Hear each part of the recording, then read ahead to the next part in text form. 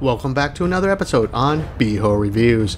In this episode we take a look at one of the most anticipated games in 2023, and I finally finished with Starfield. Bethesda RPG games from the famed developer Todd Howard led to so much hype in his creations from Fallout, Skyrim to even now with Starfield. Loving sci-fi games with the likes of Mass Effect, I couldn't wait to get my hands on this. I'll be honest, I never got into Fallout and did complete Skyrim and love the character created in that universe. I still have to say, after the story campaign, I never did return. I was a bit scared to revisit that type of RPG, as I have heard you will either love it or hate it. I'm not in either camp, but do have my reservations about this game. Starfield was developed and published by Bethesda and released on Windows PC and Xbox Series X and S in 2023. Using their in-house creation engine, this first or third-person action RPG features an open-world experience within the Milky Way galaxy. The story takes place in a futuristic setting where humanity explores the galaxy with different factions as its inhabitants. You play your own customizable character that becomes a part of a bigger picture in the galaxy by touching an unexpected artifact, having it react by changing your destiny. This leads to main campaign in looking for answers. That energy that's arcing between them, no manufactured material in the settled systems can do that. None of them. This proves Easy girl. Breathe. This leads to the main campaign in looking for answers, joining a group in search of those answers to something even bigger than I didn't even see coming. The best part of the game is the campaign that I enjoyed as well. The writing and character development was well done as you explore each character interaction, opening deep dialogues with their companions and moving forward into the campaign as you find out the answers. The gameplay, when it comes to the action, was smooth and fun. I did enjoy exploring, but had more fun when the missions had you run and gun your enemies. No issues here as it was easy to navigate throughout the world.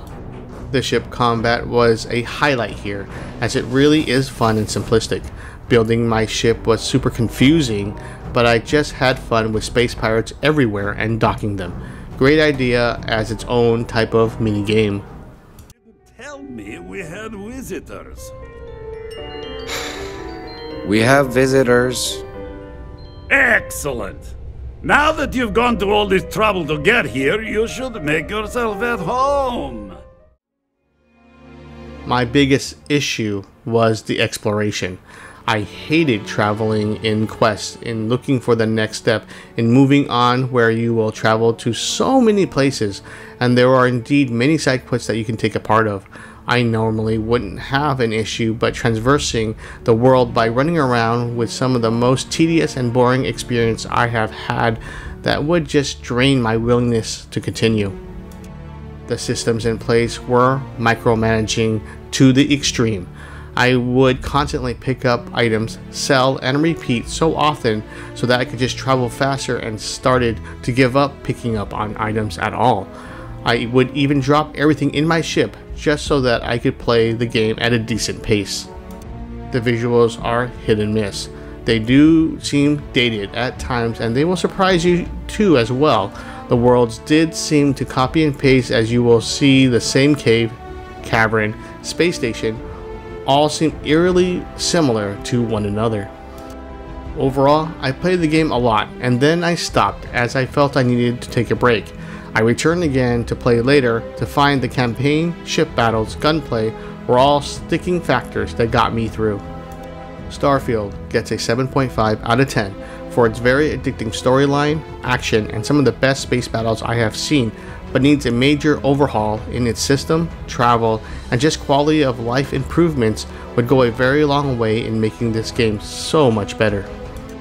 That's it for this look at Starfield. Please like and subscribe if you like my videos. Beho out, and Greg take us out of here, and I will see you all next upload.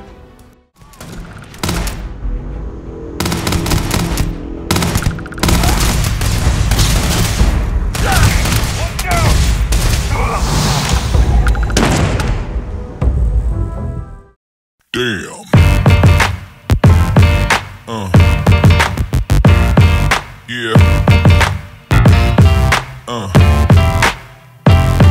Yeah.